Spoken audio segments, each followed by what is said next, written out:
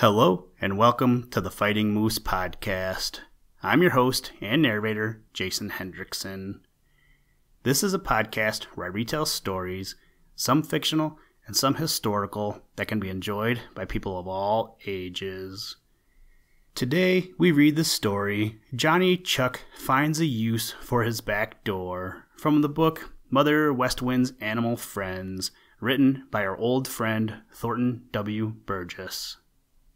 This comes about because I saw our friend Johnny Chuck the other day driving around town.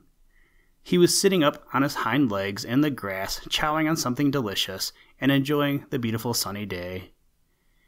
I smiled as I passed him and thought about how, without Mr. Burgess, that would have just been a normal woodchuck with no name. Maybe you are in the same boat and have started looking at animals and using their names too. That's a joy of reading. It takes you to other worlds, and depending on what you are reading, will personify things like animals. Also, another joy of reading is sharing a book or two with somebody, like in a book club. This summer, John and we read the series, The 39 Clues, and we made that our little book club as we were always talking about it as we were listening to it. It was great fun, and it allowed us to listen to 11 books together this summer. If you haven't checked out an audiobook yet, I would definitely recommend it. Especially if you are spending lots of time in the car, you can get some of those books checked off your reading list. So as I close out this intro, I wish you happy reading and wish you a bon voyage in your adventures. Now, let's turn to today's story. I hope you enjoy. Let's begin. Liftoff. We have a liftoff.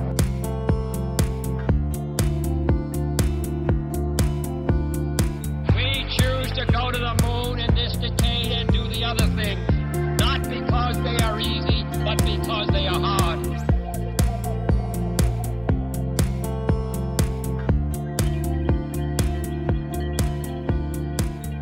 Johnny Chuck finds a use for his back door.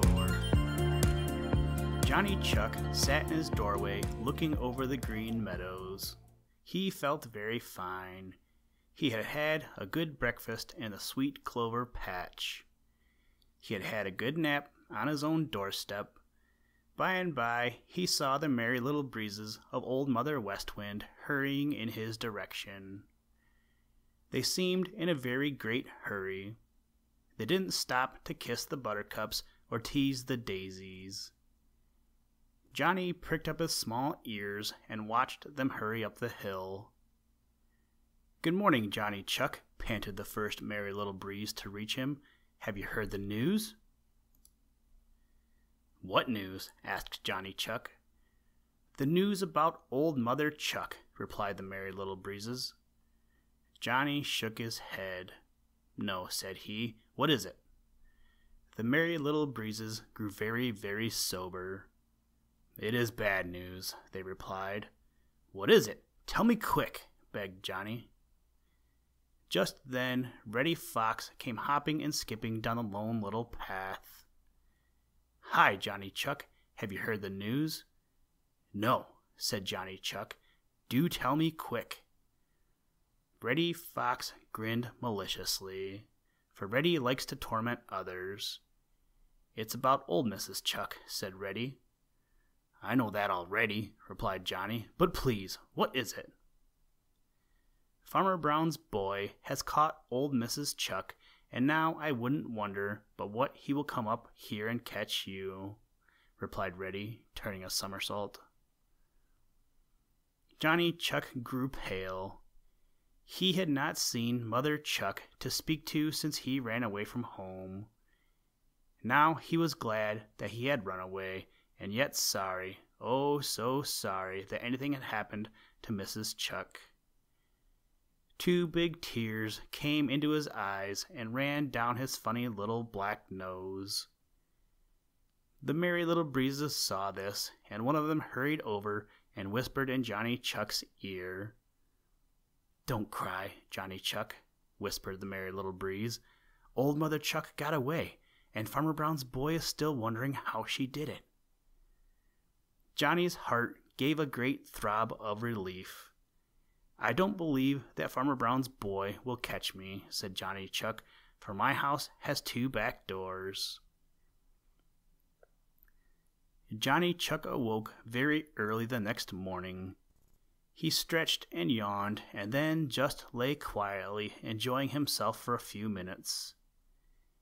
His bedchamber, way down underground, was snug and warm and very, very comfortable.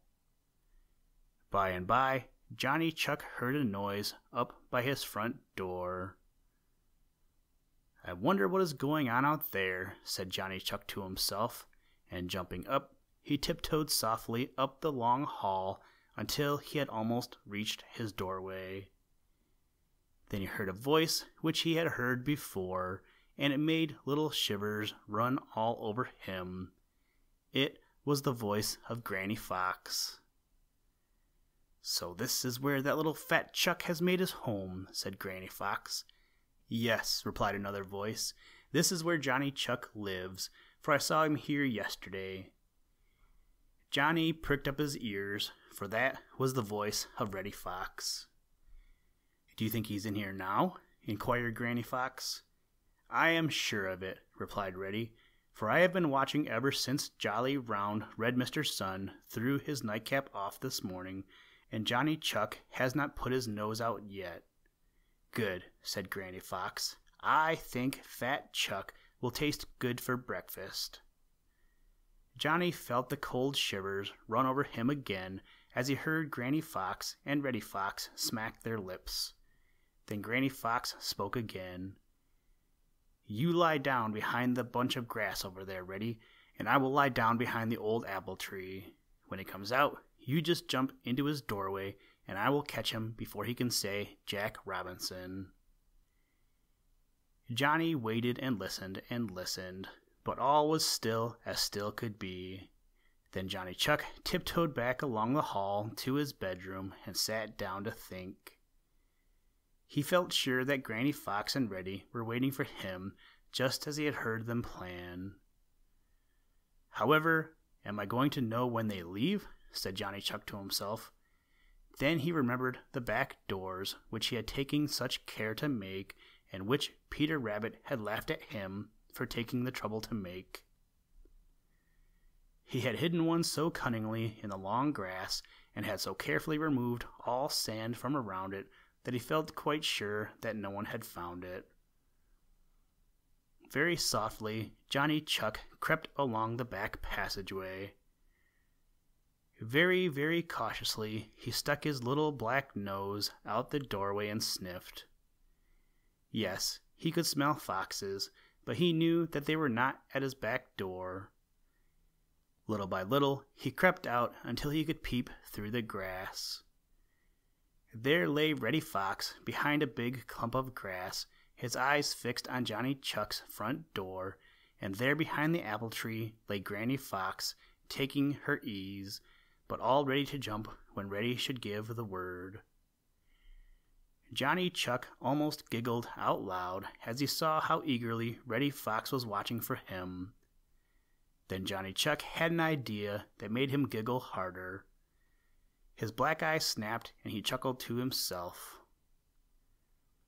Pretty soon along came Bumble the Bee, looking for honey. He came bustling and humming through the tall grass and settled on a dandelion right on the doorstep of Johnny Chuck's back door. "Good morning," grumbled Bumble the Bee. Johnny put a hand on his lips and beckoned Bumble to come inside. Now Bumble the Bee is a gruff and rough fellow, but he is a good fellow too, when you know him.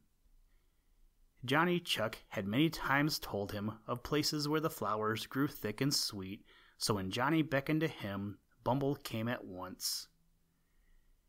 "Will you do something for me, Bumble?" whispered Johnny Chuck. "Of course I will," replied Bumble in his gruff voice. "What is it?" Then Johnny Chuck told Bumble the Bee how Granny and Reddy Fox were waiting for him to come out for his breakfast, and how they had planned to gobble him up for their own breakfast.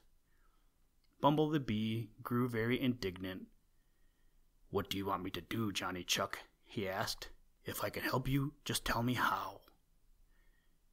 Johnny whispered something to Bumble the bee, and Bumble laughed right out loud. Then he buzzed up out of the doorway, and Johnny crept up to watch. Straight over to where Reddy Fox was squatting behind the clump of grass flew Bumble the bee, so swiftly that Johnny could hardly see him. Suddenly Reddy gave a yelp and sprang into the air. Johnny Chuck clapped both hands over his mouth to keep from laughing out loud, for you see, Bumble the bee had stuck his sharp little lance into one of the ears of Reddy Fox. Granny Fox looked up and scowled. "Keep still," she whispered. Just then, Reddy yelled. Just then, Reddy yelped louder than before, for Bumble had stung him in the other ear. "What's the matter?" snapped Granny Fox. "I don't know," cried Reddy Fox, hanging on to both ears. "You are," began Reddy Fox, but Johnny Chuck never knew what she was going to say Reddy Fox was, for you see, just then, Bumble the bee thrust his sharp little lance into one of her ears, and before she could turn around, he had done the same thing to the other ear. Granny Fox didn't wait for any more. She started off as fast as she could go, with Reddy Fox after her, and every few steps they rubbed their ears and shook their heads as if they thought they could shake out the pain. Houston, Tranquility Base here. The Eagle has landed. That's one small step for man, one giant leap for mankind.